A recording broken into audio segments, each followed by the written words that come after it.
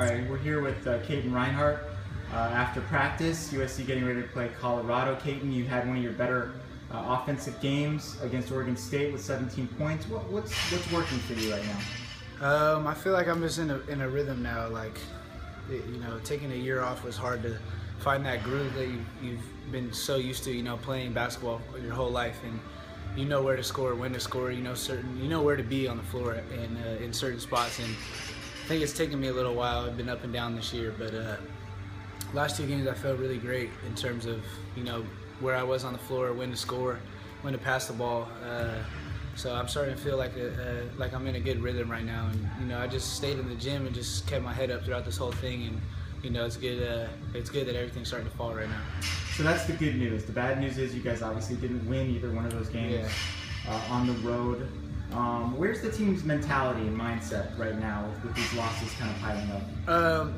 We felt like we should have had those two, and we felt like we should have beat Stanford as well. We felt like we should have, our record should be better than what it is right now. And, this week in practice, our emphasis is just keep playing hard, and really, we got to come out with the win at the end of the games. And we've showed so much improvement from the beginning of the pack till now, and we just got to keep getting better. And I feel like we're so close that it's right there for us, and we just got to we got to be the people or the players to go out and get it done. So we're very positive right now.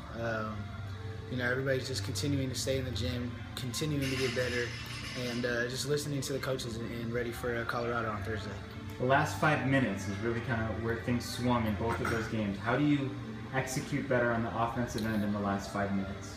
We just gotta knock shots down. When the game comes down to the last 4 minutes, it's possessions and who knocks shots down, who knocks the shots down, and as well as getting to the free throw line and making free throws, which we did that, but we didn't put the ball in the basket when it came down to it. So we just gotta do a better job of closing games, and we're figuring it out.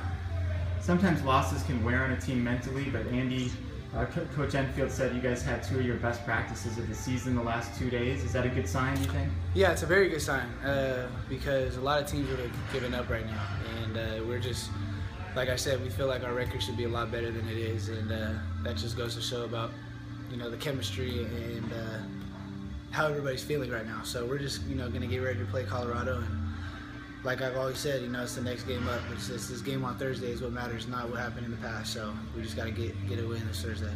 The last question for you: your hair color seems to kind of change every now and again. The facial hair. What goes into these decisions on how to? I don't know. I just feel like shaving it all off and going to a baby Katin, and just I don't know. I have really no clue, to be honest with you. I just do things on the spur of the moment.